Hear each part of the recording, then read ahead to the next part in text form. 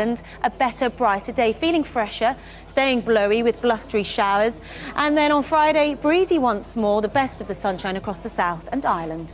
It's going to turn terribly cold, temperatures plunging well below freezing point into the early hours, as low as -5 or -6 across Scotland. Frosty and icy out there to start the new year, particularly on untreated roads and pavements. Very wintry tomorrow morning with sleet, as well as icy stretches and lying snow on untreated surfaces.